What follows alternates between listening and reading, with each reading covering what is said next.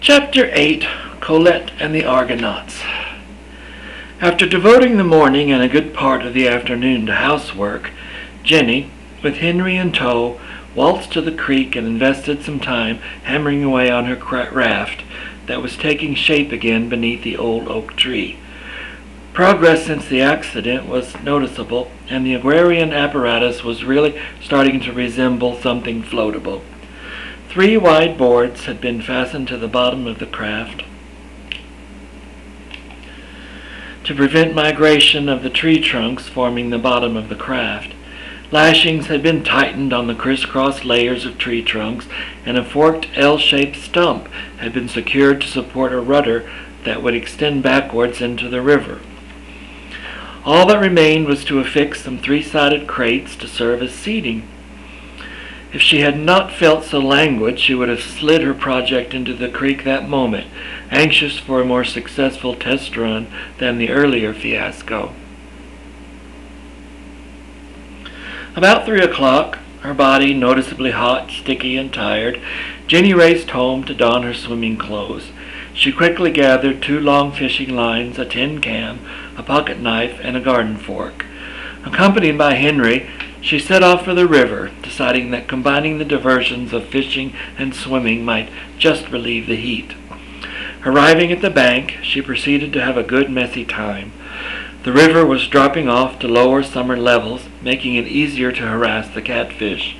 She dug down in the muddy shore for a few night crawlers, big black or brown creatures that were especially delicious, at least to her Piscean friends. Henry assisted by scooping mud all over his belly, yapping and barking at the bait as if it had personally cornered it.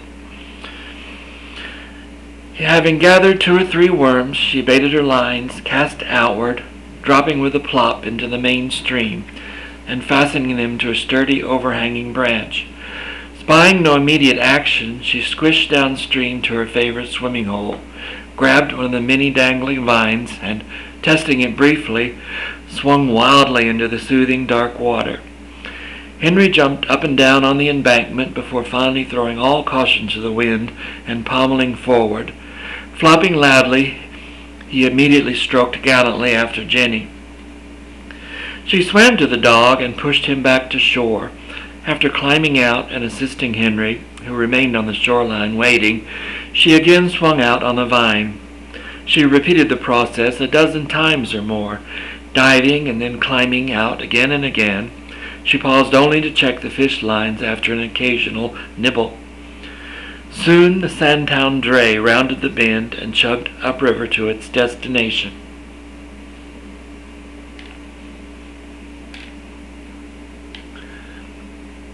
The hissing engine and smoke flume was always an impressive and novel sight, frequently drawing onlookers to the shore. The captain saw her lines and shouted a teasing inquiry about the size of her catch. Jenny, sitting on a large tree branch, dangling her brown legs on the water, calmly hauled up a line displaying a good-sized yellow trout, firmly hooked. The boat hands whistled admiration and jeered her now silenced critic. Unknown to Jenny, her 3 compatriots watched the passing barge from the opposite shore at the ferry, but were soon crossed over and racing downstream to the swimming spot. They had had a big time unloading crops, plantings, and groceries at both the general store and at home. Mrs. Favors had reminded Dewey that the churchyard needed tending, and the 3 had invested the early afternoon hours in pious service. But of course, they were not too tired to search for gold mines, and Lizzie now quite emotionally demanded their departure.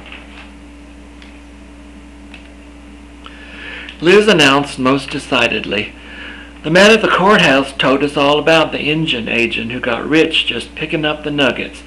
I want to see this mine myself and get some real gold." "Oh, don't be silly, Pinhead," Jenny stated automatically. "Don't you think people have already picked up all the picking up that's going to be done around here, as far as gold is concerned?"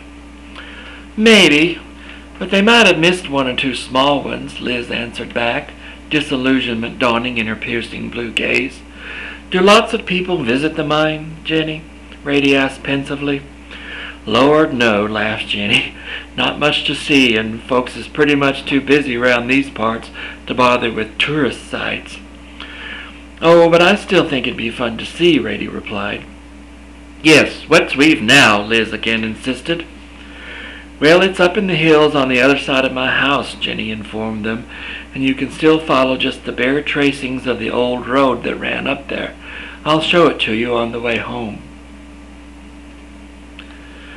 Dewey grimaced. "No gold mines for me today. I have to run these letters and church music out to Miss Diggs so she can study 'em up for choir practice tomorrow night.